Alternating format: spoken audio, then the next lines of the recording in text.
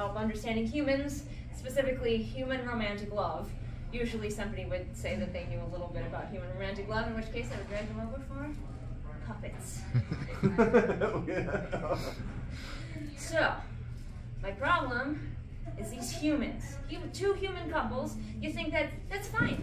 Humans, they like to be in couples. What's the problem? Well, these two, have I got the right humans? I haven't got the right humans. See, I knew I would mix this up. This is what happens. Hermia and Lysander, they're a great couple, super happy. Oh, we're so in love, we want to get married. Doing great. These two, Helena and Demetrius, they were doing great, but oh no, Demetrius has fallen out of love with Helena. Now he's over here like, hey Hermia, how's it going? I'm taken. Polyamory? No, we're monogamous. Darn it. So that's not working out well for him. However, the king, who will be played by me, is like, actually, I ship Demetrius and Hermia, so they're gonna get married whether they like it or not. I'm the king, and I say so. And humans do that apparently. I don't know. I don't understand it. But these two were like, no way! We're running off into the woods to get married in secret. Bye! And they're off into the fairy woods, which is totally a thing that you should do. 100% safe. Meanwhile, over here, hey Demetrius? Yeah? If I tell you where that girl you like went, will you love me? Yeah, that's totally how this works. Cool, they ran off into the woods. Great, thanks, bye. This did not go the way I intended. Wait for me. So now, we have 4 humans in my fairy woods. We've already got problems. There's a guy with a donkey head. There's actors running around my woods like crazy. The queen's in love with the donkey head guy. So, my boss, Oberon, you might have heard of him, king of the fairies, pretty big deal.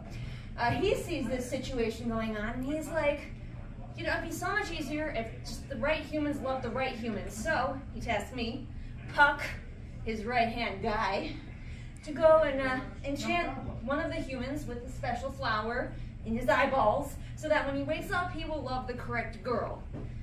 Here's the problem. All you humans look the same. You look the same. There's a couple of white dudes walking around the woods. I just kind of have to pick. I don't know. So I find a guy. It's Lysander. It's the wrong guy. How am I supposed to know? He looks the same.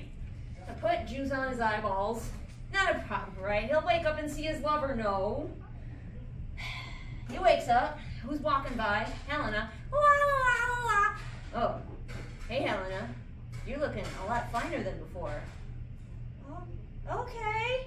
Meanwhile, Demetrius is still wandering around the woods looking for a woman who doesn't love him.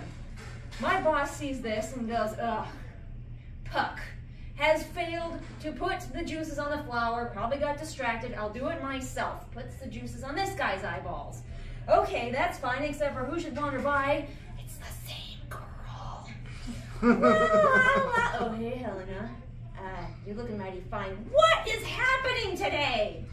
So basically, Helena here went from having 0 guys to having all guys. And poor Hermia over here went from having all the guys to 0 guys. And nobody's happy about it. Well, the guys are horny, but nobody's happy about it.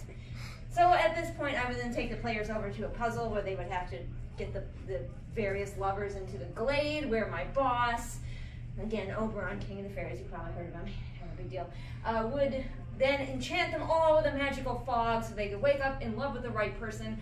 Why he didn't do that from the start, and he just went with flowers instead, I have no idea, but I'm not in charge, so that's the human situation. Yeah.